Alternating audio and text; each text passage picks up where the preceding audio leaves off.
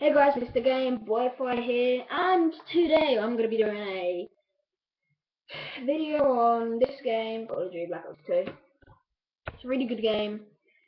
The back of it is really sick. Multiplayer campaign and zombies, and there will be. And I'm just telling you guys about what's going to be in the next map pack, Uprising. There'll be loads of new maps, and they look really good. And let's get into the best part, the zombies of Black Ops 2. Yeah, Mob of the Dead. Let's talk about Mob of the Dead. So, Mob of the Dead is going to be a new map with new zombies and new game features. You see all those videos with your hands glowing? Yes, you saw that, guys. And yeah, and there will be many new weapons, and there will be a new game, and there will be a new weapon, the Tomahawk. I really can't wait for the Tomahawk, guys. And the Thompson. They're bringing back the Thompson, guys. Yes, they're bringing it back. Okay, let's get back to this game and talk about it later. Okay, so the inside, there's a Black Ops 2 Season Pass thing. All DLC packs, one great price. That is really good. So, yeah, there's like all the controls and everything.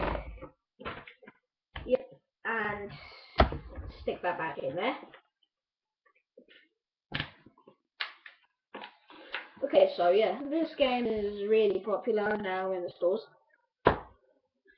And it's a really good game. Okay, getting back to Mob of the Dead.